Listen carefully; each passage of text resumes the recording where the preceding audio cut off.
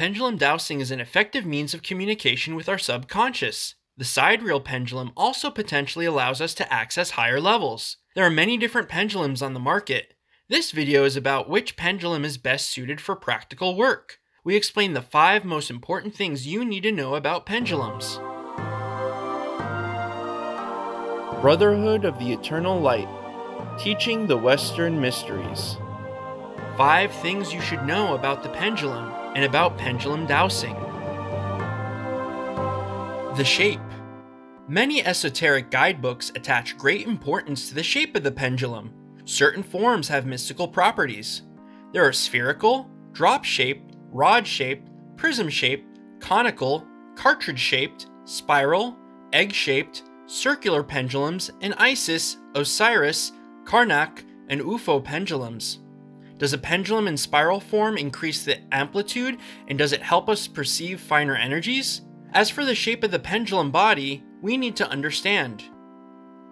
The pendulum body should show us an answer of the pendulum, and some pendulum dowsing methods use so-called pendulum boards in which fine divisions are visible. A spherical pendulum or a ring as a display instrument is less accurate than a pendulum with a clear tip, and the answers are less precise, so it is best to use a pendulum with a pointed end. The material. Many guidebooks attribute different properties to certain materials of the pendulum body.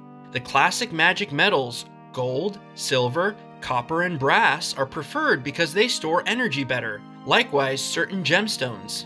If you want to find gold with the pendulum, they say a pendulum made of gold is better. If you want to find silver, then one made of silver. There are also pendulums with a chamber into which you can put a sample of the material you are looking for.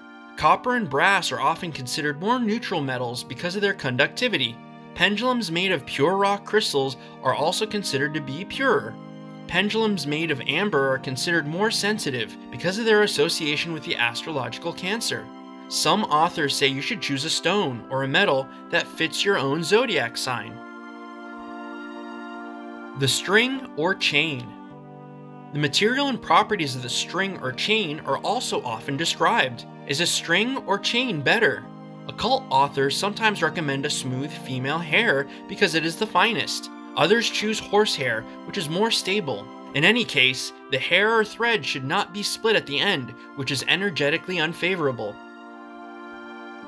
To answer the question of the influence of the material of the pendulum body and suspension, we need to understand how the pendulum works. The pendulum does not move due to a supernatural force, but due to unconscious involuntary movements of our hand, so-called ideomotor signals. It is a means to communicate with the subconscious. Our subconscious can, depending on the current circumstances of the context and the training of the user, receive information or vibrations from the etheric, astral, or higher planes and transmit them to the pendulum as responses via the involuntary movements of our hand. The pendulum itself does not give the answer, but our subconscious mind does. Therefore, the material or the shape of the pendulum does not have much effect on the questions we receive answers to. We do not have to receive esoteric vibrations with the pendulum, so we do not have to pay attention to all these considerations. We do not necessarily have to magically keep the pendulum pure or consecrate it. This does not mean that you cannot do it. If you want to learn more about the advantages and disadvantages and methods of cleaning or consecrating a pendulum and much more, click on the link in the description. A caveat to the above should be given. If we want to find an object, we should concentrate on that object. It can be useful to have a sample of the object, so it is not completely useless to use a gold pendulum to find gold, but we can also simply hold this sample in the other hand.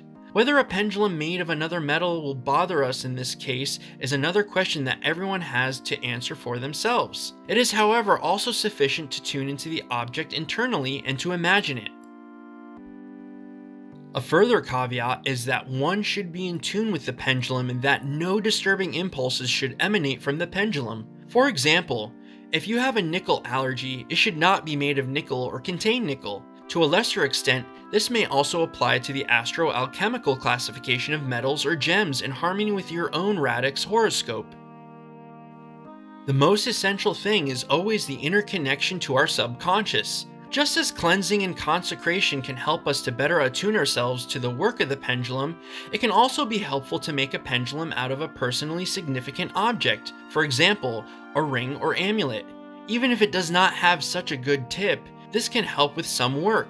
One must weigh one factor against the other. Inner preparation and inner attitude are always the most important. The length of the string or chain.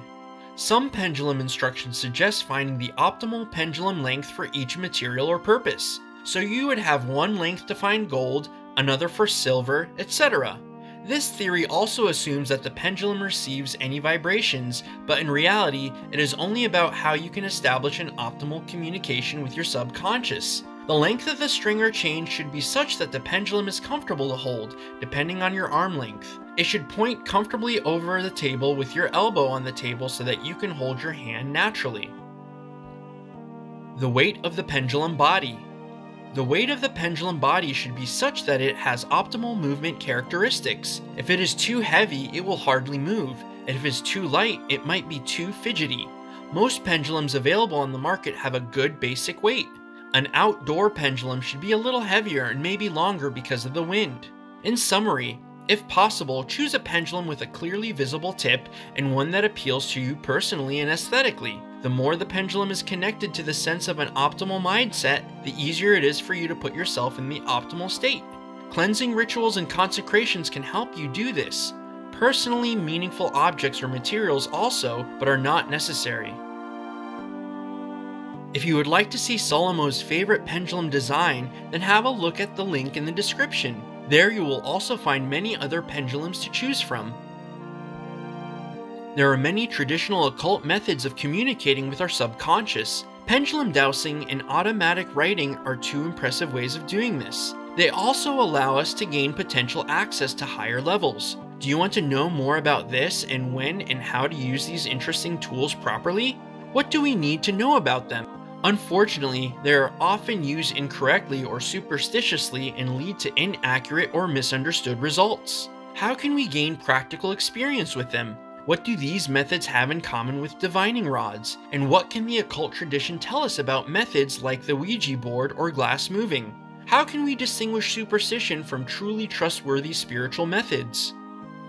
If all this interests you and you want to learn how to use pendulum dowsing and automatic writing practically, how to prepare yourself for this form of work in the best possible way, and how to establish an effective interconnection to your own subconscious, then click on the link in the description. Tell us in the comments which shape and which material you particularly like in pendulums. Hey, where are you going? Just a little moment. If you liked the video, we would be happy about your like. And if you haven't already done so, subscribe to our channel and activate the bell. See you soon on the next video.